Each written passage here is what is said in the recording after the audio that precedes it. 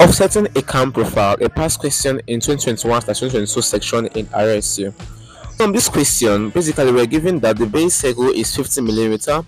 So with my compass, I'm measuring 50 millimeter, and I'll construct a circle, a perfect circle. Okay.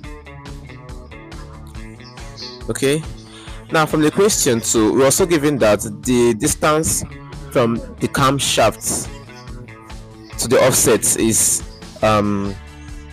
20. So with 20, I'll measure 20 with my compass. Okay, and then I'll put in the center point and then draw a circle. This circle will serve as our offset circle. I haven't done that. From the right hand side of our offset circle, I will just draw a straight line. Okay, look at the line is from the extreme, like the right, tangenting it exactly to touch the base circle at this point here exactly. From that point now, I have to draw 40. That 40 serve as the follower length that was given the question 40. So from that point, so basically we'll join these two parts together. Okay, so I place my protractor on that line. Okay, the first angle of ascent is 60, so I'll go 60 first. Then from 60 I'll go 30, and then another 60. That's ascent, dwell, and descent. So in this, I'm dividing each of these divisions into 6 equal parts. That's 60 parts. I'll be going 10 degrees 6 times to give me 60 degrees. Okay, the dwell part I will not touch it, and then this descent part, that is the downstroke, I will divide into 6 equal parts too. That's 10 degrees each. It was so fast that I'm sorry I actually cut that part of the video. So from all these points that I marked, I'm tangenting these divisions to the offset circle. See what I mean? Okay, my tangent is a line touching a circle at 1 point. Okay, so that's it. The next one I'll do the same thing to tangent it. They're not all actually converging at 1 point exactly, but they're just tangenting that offset circle. Please be careful while you're doing this tangenting stuff. So I'm doing this tangenting stuff for the first ascent. Then for the dwell part, I left it blank. Then this is descent part. That is the outstroke.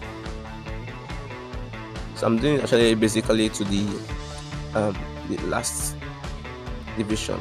Alright, so this is how it looks like, guys. So I'm actually going to number this 0 1 2 3 4 5 6 and 6 5 4 3 2 1 0. Okay, actually omitted the 6 points. Okay, so I'm doing it now. Alright, so after doing that, I'm going to my follower. Follower is 40 as a length, so we're dividing 40 into 6 equal parts. That will give you about 0.66, that's 0.7 approximately.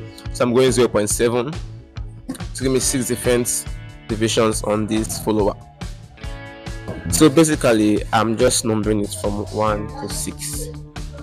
Okay, so having done that, here's what we'll do next. I'm going to put paper on that to avoid my compass from slipping, and I'll pin my compass at the pivot, that's center point there. So at point 1, I'll draw an arc from the center, that's here from there. Point 1 touching line 1, point 2 stopping at line 2. Okay, just like this. Point 3 line 3. Okay, then point 4 line 4. The same thing, so point 5 line 5. And okay, I skipped 6, sorry about that.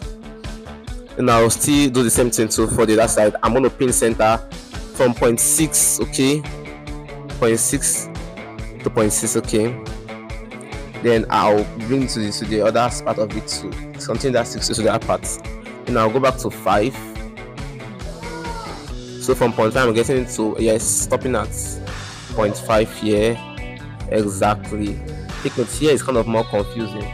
This is exactly where you stop. Then point 4 to 4 here, point 3 same thing, so point 3, then point 2 to point 2 here, and then point 1. Yes, that's how it looks like basically. So having done that, I just have to mark all those points and then use a French curve to join those points together. So I've actually joined this stuff with the French curves. So I'm actually just going to finish my flower by making this look like a knife edge. Okay.